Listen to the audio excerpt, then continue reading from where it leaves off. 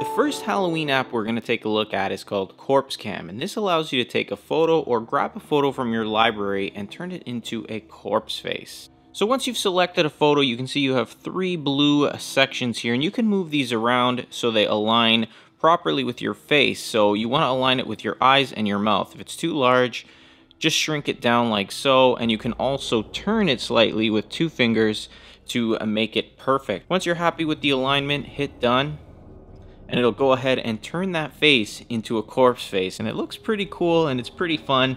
You can save them, you can edit them, you can restart. It's a pretty fun app. It's got a pro version, but this is the free version right here. The next free Halloween app is called Spooky Box, and this allows you to grab all kinds of Halloween sounds that you can press and use. Some of them are themes, some are just sound effects, and if you tap on them, they make a sound. Now you can switch them up, you can stop the sounds, you can loop the sound so that it just continues to play over and over, and you can see there's a whole bunch of these. For example, this one, Get Out. If we move over to the end here, you've got some clown screams, a knife sharpening. There's all kinds, and it's pretty fun, especially on Halloween. And if you play with these properly, you can turn on some themes and actually add in some of these sound effects on your own, loop them, and create a really awesome sound theme for Halloween. The next free Halloween app is called Parents Carve a Pumpkin. Not sure why it's called that or why it says parents or anything like that, but basically you can carve a pumpkin on your phone, and you have a few different pumpkins you can choose from. This black one here looks pretty cool. You can pick your pumpkin, you can choose to cut it, and if you do choose to cut it, you can cut it by hand, where you just draw in and it'll put in the space there. You can tap undo to undo them. You also have sections where you can choose from different sections of eyes.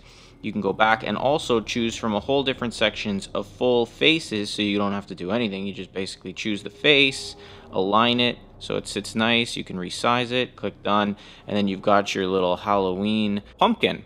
Now I also created a few other designs. You can see this one here is actually made with stickers. You can add those in as well rather than carving the pumpkin.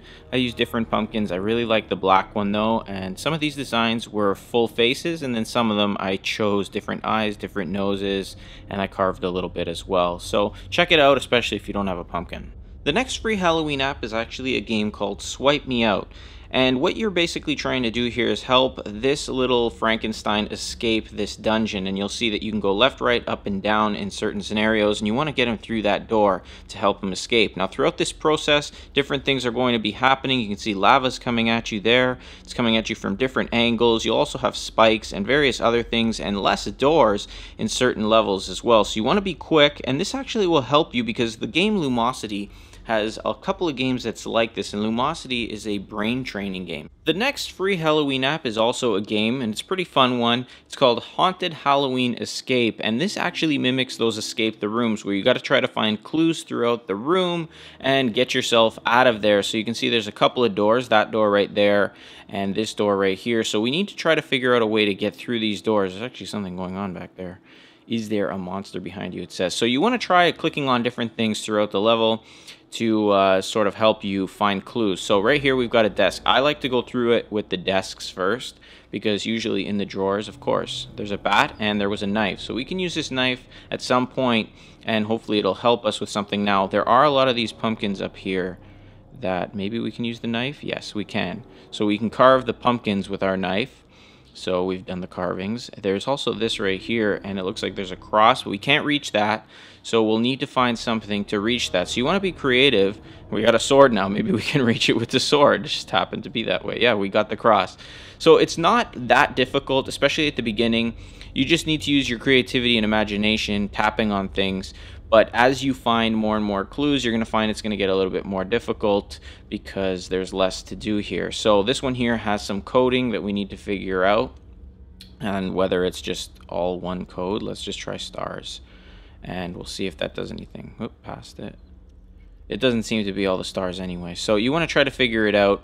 And like I said, this actually will be a fun game that'll challenge you a little bit because you're going to have to use your mind and sort of problem solve through this. But these are a lot of fun, especially on Halloween. So hopefully you guys enjoyed these Halloween apps. Let me know what you think of them in the comment box down below. Also, leave your favorite Halloween apps so other people can try them as well. Don't forget to subscribe to the channel. Follow me on Facebook and Twitter. And I hope you guys have a very happy Halloween.